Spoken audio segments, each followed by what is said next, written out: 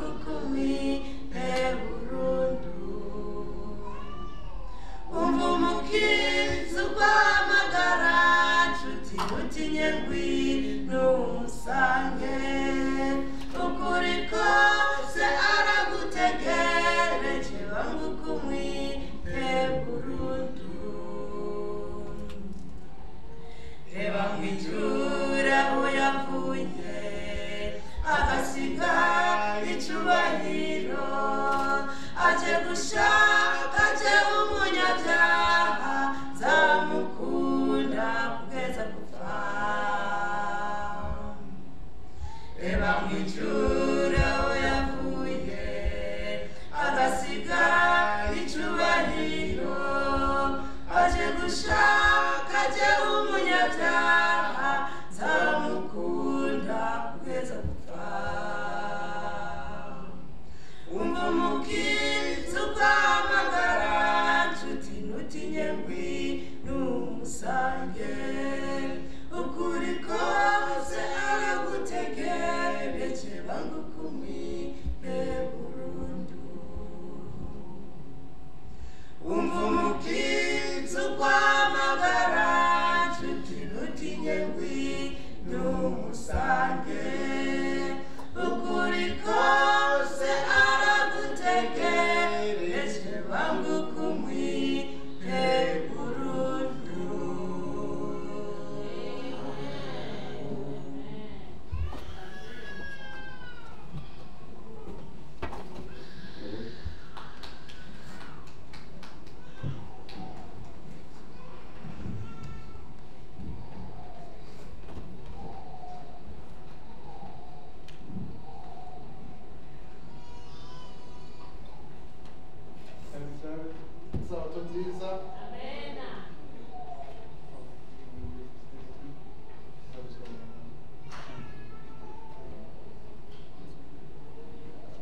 How's everyone doing today?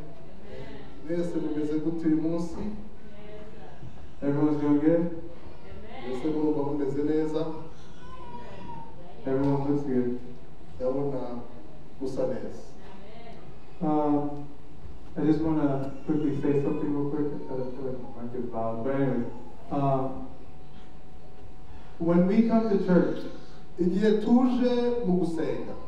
and we hear songs that uplift our hearts from the week, we have opportunity to give offering back to God for all the blessings He has blessed us with this week.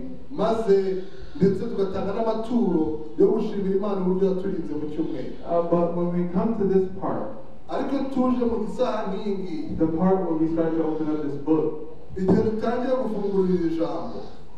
the problem with people sometimes is they have all this knowledge in their head and all this knowledge that they don't go out and apply.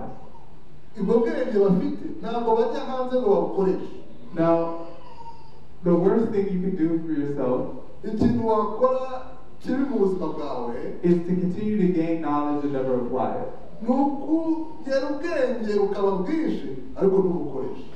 But if we apply the knowledge that we learn,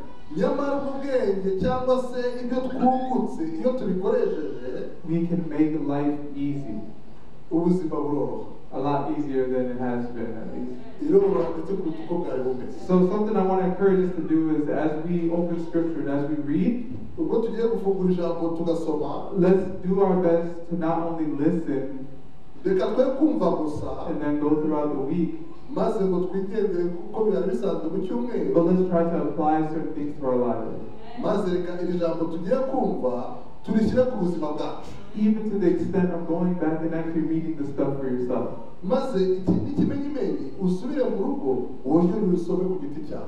So before I get started, I just want to pray. Pray that we can take this and actually apply it. But also so God can be with us and we can receive His word. Let's pray. Dear Heavenly Father, Lord, I'd like to thank you for today. Uwiteka turagira ngo tugushimire uyu munsi your Sabbath day, which is a blessing, Lord. isabato yawe yera kandi ni umugisha kuri twe. I pray that you may open our eyes that we may see the blessing in this day Ufungure amaso yacu tubone ko imigisha y'uyu munsi and the blessing in this moment. kandi imigisha y'aka kanya. And I just want to pray that as we open your word, Irasenga kugira ngo igihe tugiye kurufungurira ijambo that you may speak, uvuge that you may reveal yourself, kandi wigaragaze that we may know more about you, kandi turusheho kugusobanukirwa of your love, n'urukundo rwawe and that it may transform us. kandi urwo rukundo rwawe ruduhindure. We thank you so much, Turagushimye cyane and we pray this in Jesus' precious name. dusenze ibi byose mu izina rikomeye rya Yesu Kristo. Amen. The title for today is He Didn't Have to, but He Had to. Umutwe w'icyigisho uravuga ngo ntibyari ngombwa ntibyari agahato ariko yarabikoze. And we're going to start in the book of Genesis. Turatangirira mu gitabo cy'itangiriro.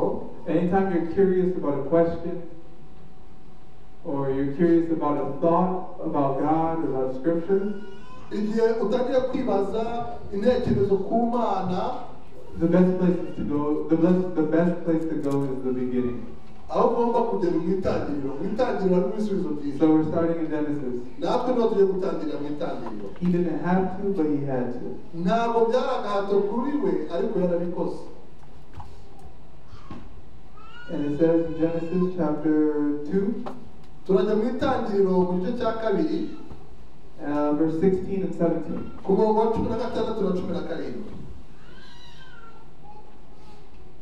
Ariko igiti cy'ubwenge bumenyesha icyiza n'ikibi ntukabiryeho, kuko umunsi wabiriyeho no gupfa uzapfa. 18:18. So 16 and 17. Okay, 16 and 17, I'm sorry. 16 says, Uwiteka Imana yamutegeka iti, ku giti cyose cyo muri iyi ngobyi urya imbuto zacyo uko ushaka. 17. Ariko igiti cy'ubwenge bumenyesha icyiza n'ikibi ntukakiryeho, kuko umunsi wakiriyeho no gupfa uzapfa. So it says, and the Lord God commanded the man, saying, of every tree of the garden you may freely eat, but of the tree of the knowledge of good and evil you shall not eat, for in the day that you eat of it you shall surely die. So God has given a command. Imana yatanze itegeko. And we know that God is righteous. Kandi tuzi ko Imana ikiranuka.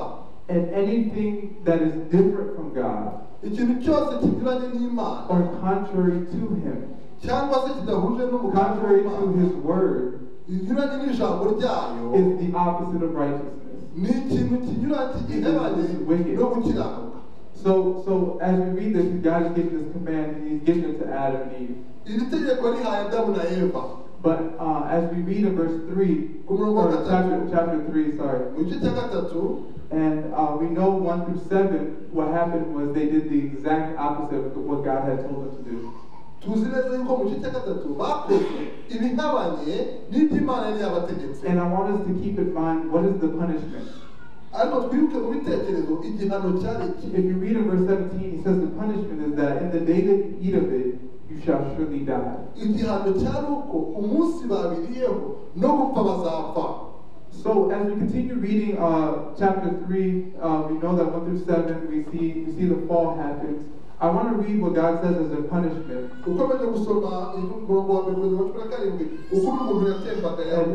And it's verse 16 through 19 of chapter 3. He said,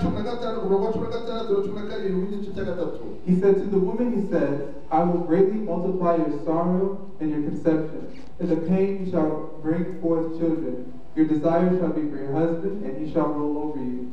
Then to Adam he said, because you have heeded the voice of your wife, and have eaten from the tree of which I have commanded you, saying, you shall not eat of it, cursed is the ground for your sake. In the toil you shall eat all the days of your life. Both thorns and thistles it shall bring forth for you, and you shall eat the herb of the field. In the sweat of your face you shall eat bread, till you return to the ground, for where you were taken, for dust you are, and to dust you shall return. Kandi Uwiteka Imana ibwira uwo mugore iti, kugwiza nzagwiza cyane umubabaro wawe ufite inda, uzajya ubyara abantu babara. Kwifuza kwawe kuzoherera ku mugabo wawe, nawe azagutwara. Mirongo cumi na karindwi, Nadamu aramubwira ati ubwo wumviye umugore wawe ukarya ku giti nakubujije kuzakiryaho uzajya ubutaka kuvumwa iminsi yose yo kubaho kwawe, uzajya urya ibivamo ugombye kubiruhira, uzajya ukomereramo imikeri n'imitovu, nawe uzarya imboga zo mu murima. It's interesting that when you read about the story when Jesus or when Moses asked God to see his like I want to see you in your glory. The story is interesting because as the Lord passed before him, he proclaimed something. Muribuka neza igitekerezo cya Mose asaba Imana ngo ashaka kubona Imana. Maze Imana inyuze ubwiza bwayo imbere ya Mose. Ari ikintu yabonye. And in Exodus 34, reka tujye mu Kuva igice cya 34 verses 7. Igice cya 34 umurongo wa 7 cyo kuvayo.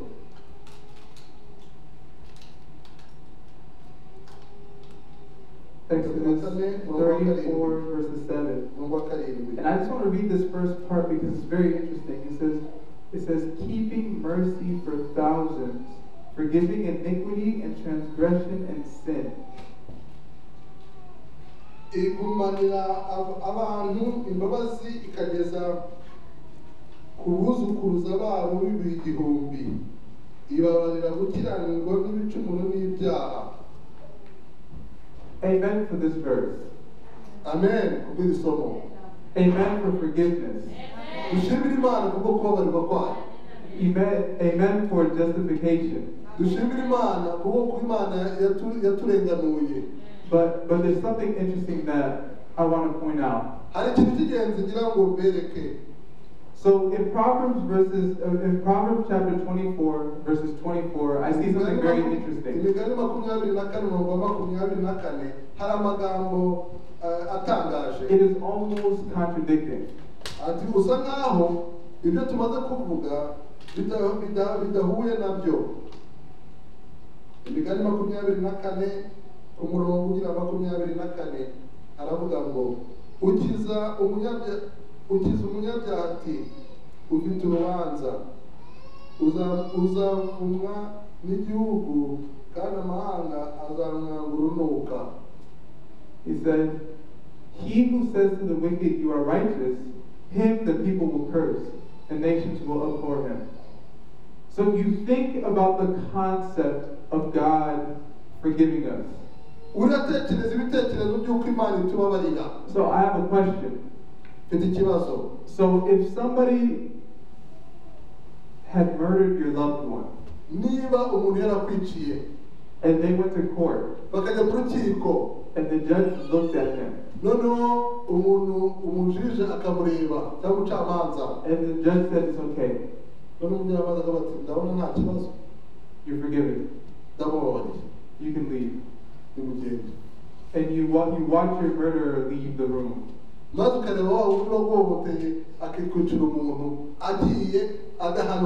you ask the question, what kind of judge is this?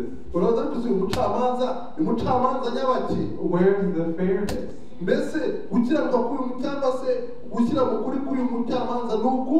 The law says this guy should be locked up for life.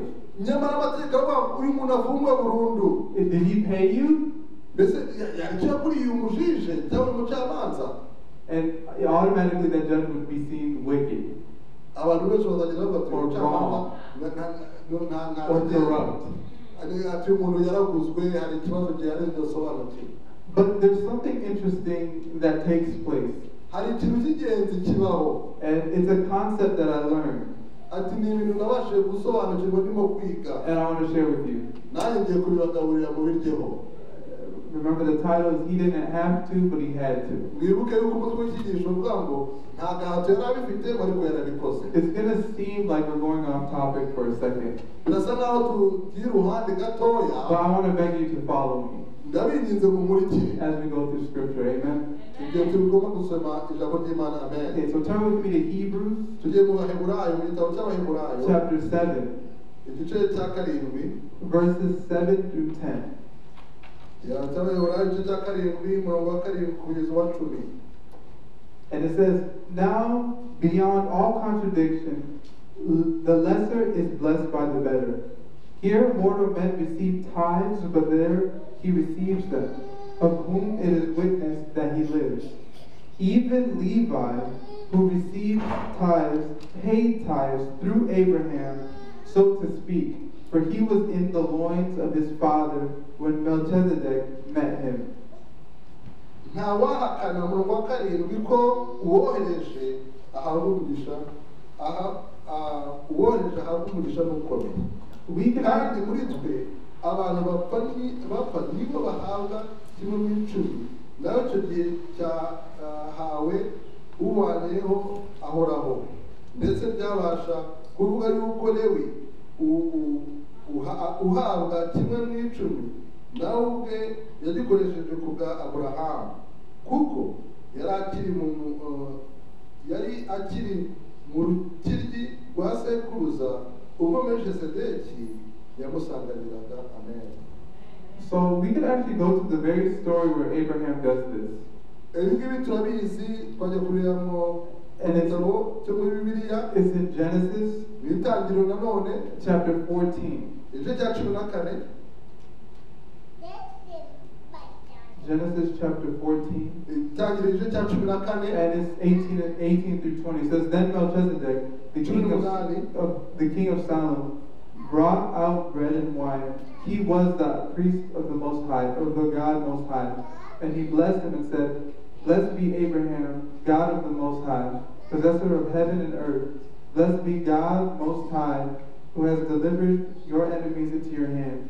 And he gave him a tithe of all.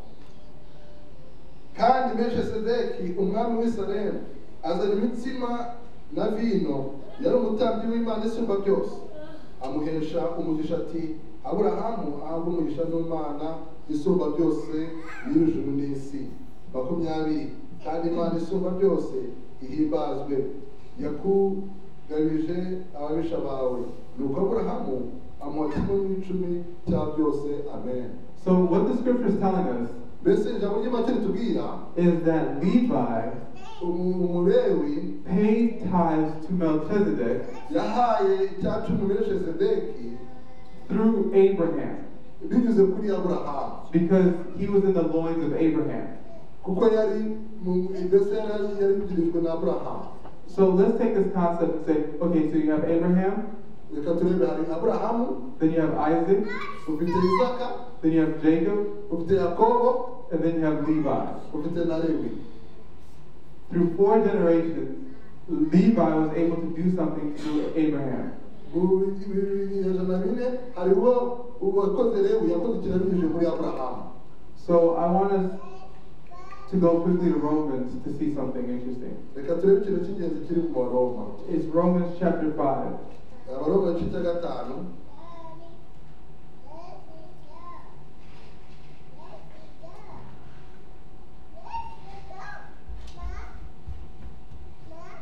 And we can start at verse 12. And we're just gonna kind of run through this and see a bunch of different things here.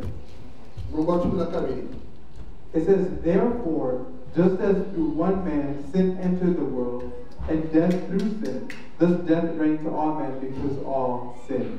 Kuko bimeze bityo nk'uko icyaha byazanywe mu isi n'umuntu umwe, ari urupfu rukazanwa n'ibyaha, niko urupfu rugera ku bantu bose kuko bose bakoze ibyaha. So though we all are in the loins of Adam, nubwo turi mu muryango wa Aburahamu, and through Adam's act of disobedience, nyamara kubera icyaha cya Adamu, we all disobeyed.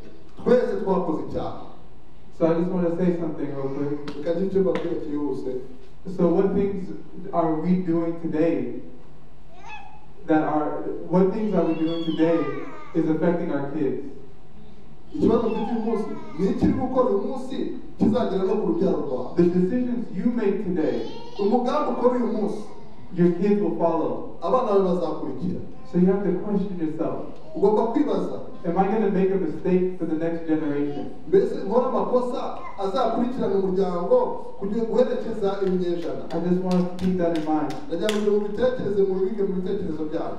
But I want us to continue. We can drop down to 18. ku murongo wa 18 It says, therefore, as through one man's offense, judgment came to all men, resulting in condemnation, even so, through one man's righteous act, the free gift came to all men, resulting in justification of life.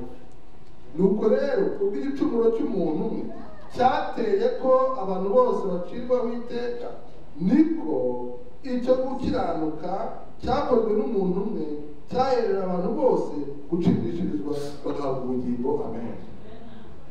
Through Christ Jesus, binyuze muri Yesu Kristo, through his righteous act, mu bintu byo gukiranuka ko yakoze, through him coming into the loins of Adam akaza binyuze mu muryango wa Adamu and redeeming us from this pit of sin, akadukiza agakaga k'icyaha, we also can take part in a new Adam. natwe dushobora kuba abadamu bashya. And that's what's beautiful, because you continue reading in verse 19, it says, ujya ku murongo wa so 19 it says, for as by one man's disobedience many were made sinners, so also by one man's obedience many were made righteous. kandi nuko kutumvira Imana k'umuntu umwe kwateye kwa benshi babe abanyabyaha, niko kuyumvira kumwe kuzatera ko abenshi baba abakiranutsi. Imana ishimwe cyane.